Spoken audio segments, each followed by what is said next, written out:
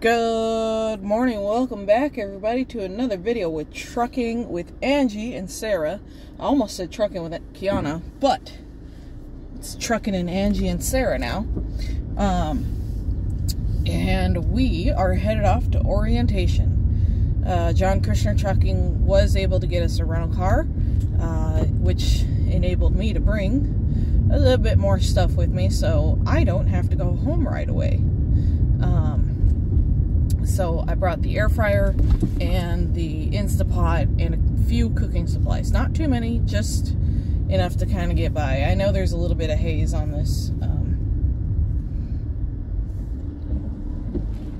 windshield, but it fogged up a little bit this morning. So, but like I said, we're just going over to Walmart real fast because before I left CFI, my gloves that I use for fueling and my pre-trip and all that, they kind of went and kicked the curb. So we're gonna go down there, and my boyfriend, who's meeting me at orientation, because I need to give him his mail and one of his cards that came in the mail. He said he needs some shampoo and conditioner. So since I have the ability more easily than he does, I'm gonna go over to Walmart and go pick some up. He was saying I could just pick some up en route, but I don't really like doing that. Once I get started driving, I like to get going. So that's what we're gonna do.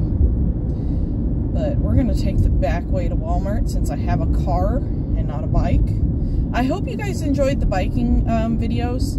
I do want to do those when I'm on home time, because that's my main transportation until I get my brother the money to fix up the car that I bought. Well, my parents paid for it. I gotta pay them back.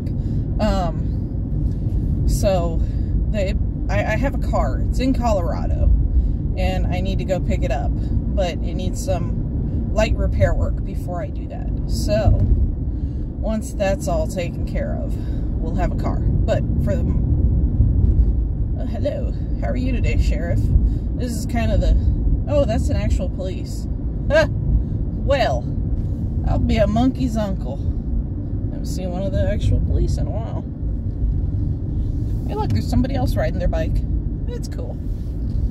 But anyways, so yeah, I just wanted to, you know, give you guys an update video. I may or may not video the whole drive over, or at least most of it. Or parts of it, because I'm gonna need the navigation once I start getting closer to Tulsa, and I don't know if my camera works with my navigation running.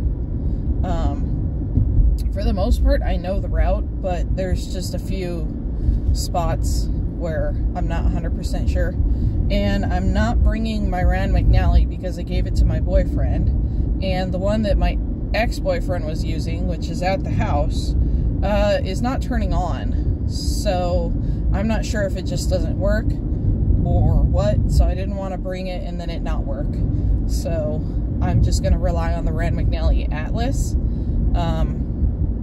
and try and do a really, really good pre-trip so that I, you know where I'm going without the use of navigation, because John Christner Trucking does have navigation in their trucks, but my boyfriend says that it sometimes shuts down on you, so I want to have a backup plan ready to go, you know. So that's kind of the way things are. And I'll probably get one of those pens that you can write on the windshield with, and like right in the top corner of the windshield, I think I'll write down the routes that I'm planning to take so that I can just, you know, when I see them come up on the road, I go, oh, okay, this is where I'm supposed to go, you know, because usually there's enough signage on the way that I'll have enough warning to go this way or that way. So yeah, that's the plan as of right this very moment. And yeah, so this is where I turned the other day on the bike. I was just trying to avoid most of the hills. But this way is the way I go if I'm going by car. I don't like to go this way on bike because there's really no shoulder, as it's a little bit more clear to see since you guys are up on the windshield and not trying to hang over the basket. I think once I get the GoPro, which it will be so much easier once I go to John Christner Trucking, because I'm going company to start. It is 60 cents per mile, and they're saying that I could get 2,500 miles a week. We will see how that, you know, pans out. I know every company likes to say that they'll get you a certain amount of miles, but, you know, we'll see. We'll play the game and see how things go, you know. I would like to do their lease purchase program. It has a $1 buyout at the end, and I think that's a pretty nifty little thing. So I think it's definitely worth looking into. And I know that they've had several drivers complete that lease purchase program, so it's a thought. And that's actually what my boyfriend is doing right now, is the lease purchase, and he seems to be doing really well, so I feel pretty confident that if I choose to go that path, I would also be doing pretty well. So we are almost over here to the Walmart, and then I will, once I get to Walmart, then I'll let you guys go, and then you won't have another video until I get to the hotel today. Cannot check in until 3, and I am 495 miles away. It is 7:11 in the morning. It's going to take me a few minutes to get through Walmart. So let's say we leave at 8 a.m. 495 miles, but 8.5 hours by car. So 8, and 8 is 16, 16 is 4. So cautiously we'll be there about 5 o'clock, because I'm probably going to stop somewhere to refuel, rehydrate. I know I'm stopping in West Memphis to fuel because that is the cheapest fuel along the route, and I don't want to spend any more than absolutely necessary. And other than that, I don't know. Yeah, that's... And this is the... See... Now you can see it a little bit better, that there's a little bit of a decline, and that's why I took this route on the bike the other day. So I came across where that red truck is, and right into the Lowe's parking lot. Home Depot's on the other side. Drive through here, and around the corner, and we'll be at Walmart. I forgot what I was talking about. What was I talking about? Shoot. Oh, scatterbrain, scatterbrain. Scatter, scatter. That's okay. But anyways, yeah. Oh, yeah. West Memphis is the cheapest fuel along the route.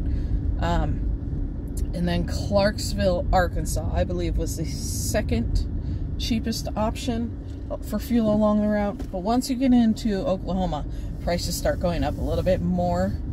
So, yeah, we're gonna stick with the Arkansas fuels. And we'll see. We may not fuel in Clarksville. It just kind of depends if I have enough to make it from West Memphis all the way to Tulsa. I've got 187 miles to empty right now, and it is 90 miles to Memphis. So 90 miles brings it down to 90 miles to empty, and full tank brings me up to 350 miles, I believe, because that's what I had yesterday when I picked this up. I will not be able to make it without stopping. Okay, so we'll stop in Clarksville, and then unfortunately that also means we're gonna have to fuel up one more time before we hand the car over. So, because it has to be returned at full, I think. I gotta look at the thing, the paperwork. Okay, don't mind me. I always park like at the end of Walmart. It's just so much less stress. Let's see. I know this is mostly employee parking, but like I said, less stress. Oh, pull through. Look at that. I was about to turn around and, you know, back in, but, you know, we'll take a pull through. Anyways, y'all have a beautiful day. Stay safe, stay blessed, and we'll see you in the next video.